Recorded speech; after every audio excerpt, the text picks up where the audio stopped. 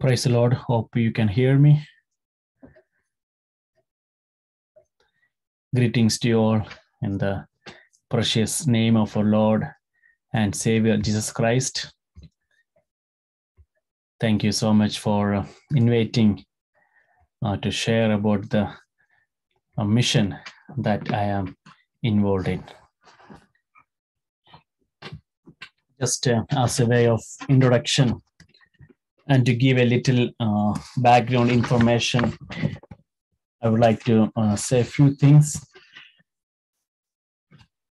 I hail from the southern tip of India, from a state called Kerala, where just now you prayed for Sijimol and children.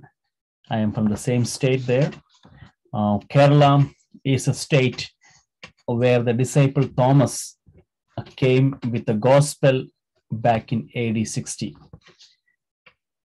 As a result of the work done by disciple Thomas, Kerala has a fair number of Christians compared to other states in India. By Christians, I do not mean evangelical Christians. Through the years, the Hindu culture and traditions of India got mixed with Christianity and gave birth to a watered down Christianity. So many Christians in Kerala are just namesake Christians with the Christian names, but with no idea of what Jesus did for them at the cross. So much so that anyone who stepped out of the system and obeyed the Lord and got baptized were persecuted by their own family members. My grandparents ran away from their own hometown in the early 1900s to escape persecution from their family and had their house burned down for obeying the Lord in the waters of baptism. I was born and raised in Kerala and reached Canada only just 10 years back. Yesterday was the 10th anniversary that I first came to Canada. I landed here in Toronto November 24th, 2011. So just now I finished 10 years.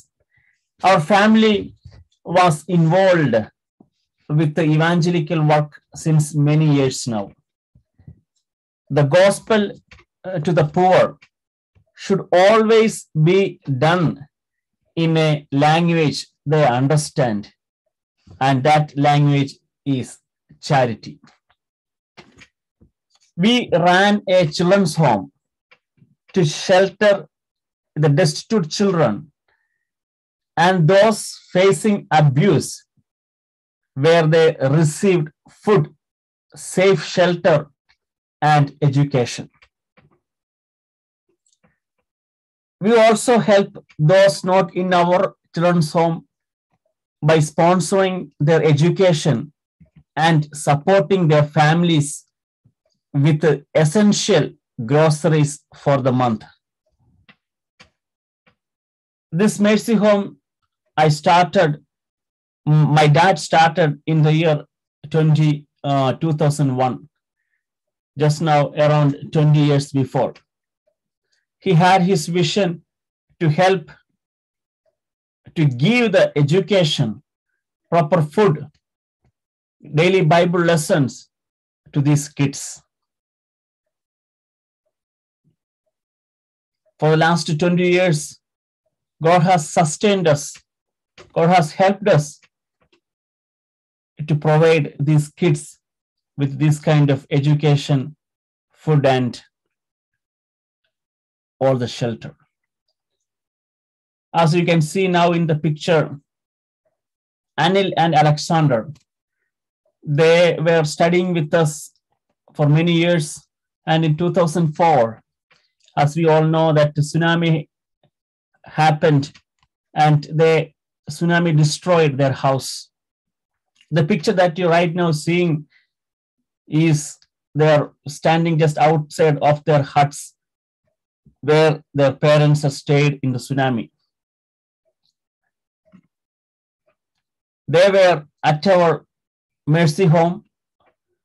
They studied and they graduated from high school. They were fishermen. After graduating, this dear child, Anil, he got a job in the year 2011, and he constructed this beautiful house for their parents and their siblings. God helped him to construct a brick and concrete house with electricity and all other facilities. Like that, many children who were with us in this mercy home. Another child name is Jayagumar. He was a young Hindu boy abandoned by his father. He came to the mercy home at the age of 9 and graduated from high school. And today, from the Hindu background, he left everything. Today, he is a strong believer in Christ. And he graduated from high school and got the education. And now he is helping his disabled mother, and he is coming to church regularly. As you can see, he received Christ into his heart at 18 years of age. Today, he is around 27 years. Please pray for this dear gentleman as he is seeking for a life partner. This kind of many testimonies that I can share with you from our mercy home. For last 20 years, many children who stayed with us, who had the education, who had a shelter, abandoned kids, God sent to us our place, and they got all these benefits for the kingdom of God. Every year, before the school reopening, we do a back to school material distribution. As you can see in the scripture, in these pictures, they'll get all kind of resources to stay in the school. A bag, pen, pencils, books, a lot of infrastructures. Every year before the school year starts, we do this for the kids who are not able to buy these things to go to school. God is helping us for last many years to do this kind of charity through our mercy home to the different kids. During the pandemic, as we know, for last 20 months, many families suffered without even basic necessities when the government declared a complete lockdown without any prior warning. By God's grace, we ran a pandemic aid program of supporting almost 200 families with groceries, medicines, and other essentials. Till now, most of the schools in India, they have the online classes not yet open fully. So the kids are studying from home. So especially pray for this mercy home. In the past, Brookview Bible Chapel, dear believers, helped us to give, to nurture these kids for the glory of God. Another ministry that we do in India is ambulance. That's a recent project, last year only we launched. I would like to shed some light on this, as the understanding of ambulance service in Canada is very different. The ambulance services in India are not free of cost, and many a times patients are exploited and ends up paying enormous amounts. Patients and elderly people sometimes end up using public transport to reach the point of care, which is sometimes many kilometers away. That kind of situations was not ideal. In the past, we have personally helped carrying in many medical needs to hospitals. Now, we prayerfully decided last year to buy an ambulance for helping the downtrodden people, destitute people who are not able to afford the high cost of this ambulance. And God helped us to buy an ambulance last year, and right now we are using it for free of charge. So the patients can use this ambulance to go to hospital and come back. And another matter is that there are no funeral home services in India, and ambulances are used to carry dead bodies. By God's grace, we are using this ambulance to carry dead bodies to the burial site as well. And this is the summary of our mercy home and this ministry back in India.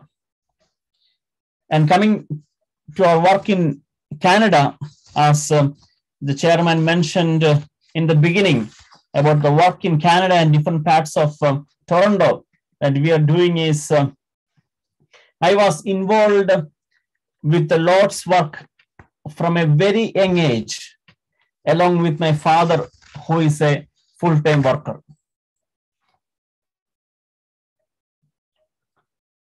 A desire to involve in evangelical work was something that I always carried in my heart. In the year 2014, I stepped down from my secular job as social worker and served the Lord full-time in various capacities in Canada.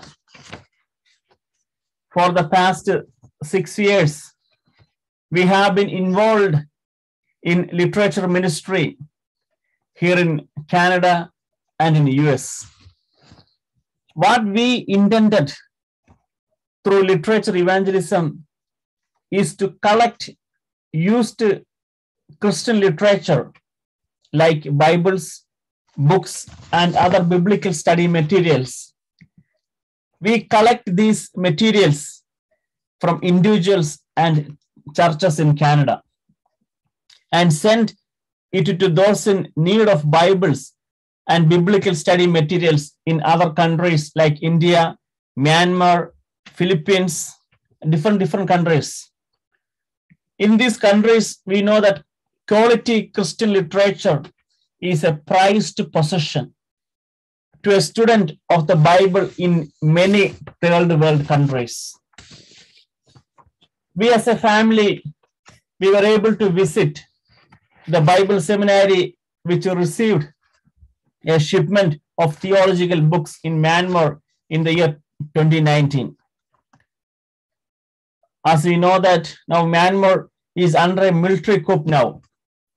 It was so heartening to see how God continues what is surplus for us as a blessing to someone across the globe. How God continues to use what is surplus for us as a blessing to someone across the globe. You know, the materials we collected from individuals and other places who donate their books to us. We sort the books, we pack it, and ship to other countries where they can use these books by Bible college students, evangelists, and pastors, and so on. This ministry has been a great blessing to many in their spiritual life. Another ministry that we carry in Toronto, in the different parts of GTA, is that gospel through street outreach. As you can see in the picture, the below picture, this is my wife Shubha. We did this, we started this outreach ministry, street outreach in 2015, when I stepped down from my secular work for the full-time work of gospel. As you can see here, we go to a busy intersection and preach the word of God as a team. We go as a team to the intersection, sing songs, distribute gospel tracts, preach the word of God, and present the gospel there. We also do door-to-door evangelism during Christmas season and different occasions. Moreover, we procure and source gospel tracts, booklets, and other evangelization materials to other gospel workers who carry out outreach work. Dear believers at Broadview Bible Chapel, we know that the statistics says that Toronto right now is home to around 165 different language speaking people from across the globe. There is a need to proclaim the gospel to all of the new immigrants, for the Lord is bringing the whole world to our doorstep.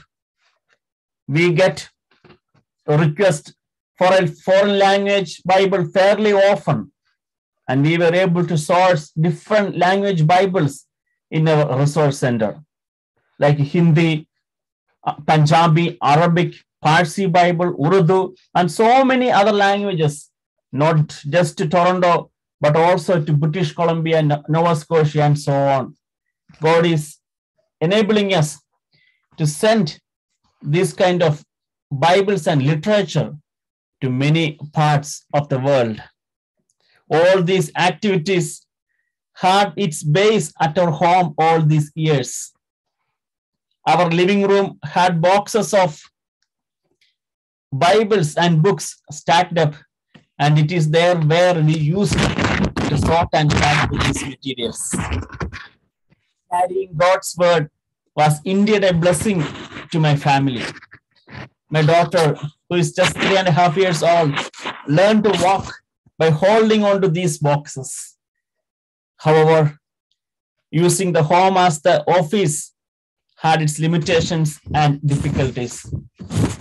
And last year, in the year 2020, God gave us a rented space, as the chairman mentioned about the Cornerstone magazine. And in the page number 9, in this month edition, you can see the 2 pictures of our resource center. God has enabled us to rent this place, to open this place with many resources, books and Bibles, wall hangings, and everything. As we know that many Christian bookstores are closing in and around the GTA, but God helped us to open this store to serve the Christian community, to procure these materials, and people can come and they can sit and read these materials and study and use for their spiritual growth. This is about the Christian Resource Center. As you saw in these different pictures, kindly continue to pray for us with these resources. May God help and use to many people who are in and around in Toronto, and to procure God's word in their hands. As you prayed for the Ministry Toronto Bible Chapel, through our outreach activities,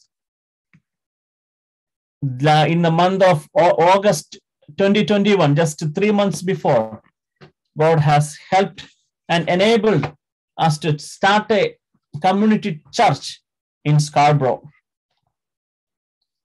As you can see, if you have this Cornerstone magazine, you can see my article there. You can read and you can pray for this ministry.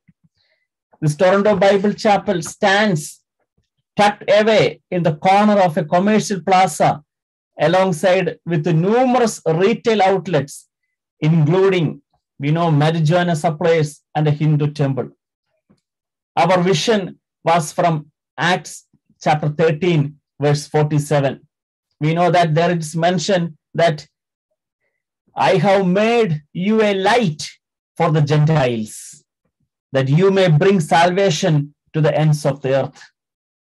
That was our vision, to bring light or to shine the light of salvation to the community which is lost without Jesus Christ.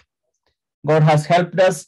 We rented a 1,000 square feet unit or a small building, and we are gathering there every week. Around 20 to 25 believers, new believers, unbelievers are gathering there.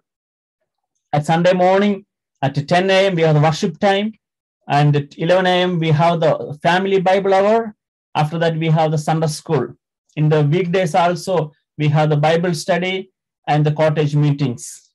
Kindly, whenever you visit this place here in Scarborough or in GTA, if you have time, please stop by any Sunday. Most welcome. Anybody who are coming to this area, Sunday, our worship meeting starts at 10 a.m.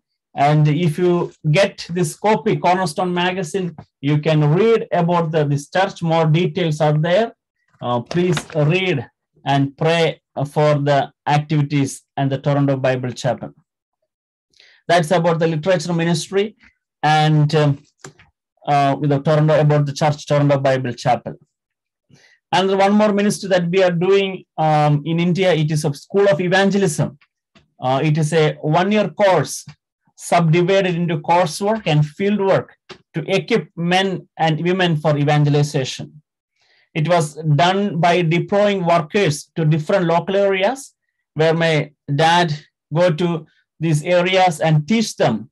Like 3 months, they will teach the Bible, and the next 3 months they will go to the field for evangelization, for a field work. And again, next 3 months, they will back to the school and they will study from the Word of God. And again, after 3 months, they will go to the field and do the evangelization. It is like a one-year course. So especially pray for the School of Evangelism. This is a picture that has happened in one of the villages in India. This is my dad who is taking classes for the students. These are almost about the Salem Mercy Missions. Please continue to pray for all the ministry activities and that we remain Christ-centered, for getting prayer partners, getting sponsors for all the projects, for getting the faithful workers for all the activities, and especially pray for India, the persecuted church. Many in different places in India, they are not able to gather same like that we are gathering in our chapels here. Lot of persecutions. People are coming and making different kinds of problems. But God is helping the people in India and the church in India. So especially pray in the coming days for this ministry. And may God bless you all. And thank you so much for inviting me to share about the Salem Mercy Missions to the dear believers at Brookview Bible Chapel. I convey my heartfelt thanks to all elders, deacons, and all believers for this opportunity. May God bless you all. Thank you.